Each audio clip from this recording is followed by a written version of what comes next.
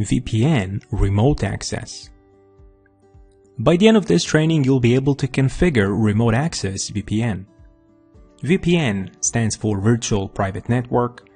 It has two main flavors. One is remote access, when you allow remote users using laptops, mobile devices to connect securely to your remote gateway.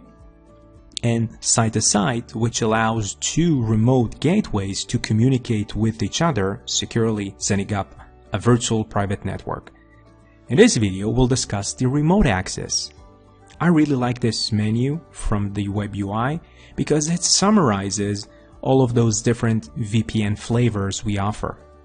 Each setting has a simple checkbox and the instructions telling you how to set it up, with even links to applications, and everything you need is right here from this menu. So we'll jump to the WebUI and show you how to do it yourself.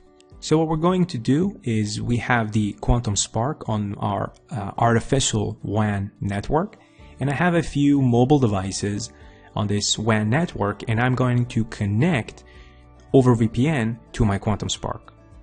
From VPN Blade Control, I'm going to enable Windows VPN client, set up the pre-shared key. In this case, it's going to be VPN 123. And if you'll click how to connect, you have all the information you need right here. Same goes for mobile client, Checkpoint VPN clients, or an SSL VPN if that's what you're fancy. Same goes for Checkpoint VPN clients, mobile client, SSL VPN. Just enable it, follow the instructions, and you're good to go. One more thing I'll need to do is to set up a user. So I'm going to Remote Access Users, Add. I'll set up the username, password. I can set up email, phone number, and other comments as well. Press Apply.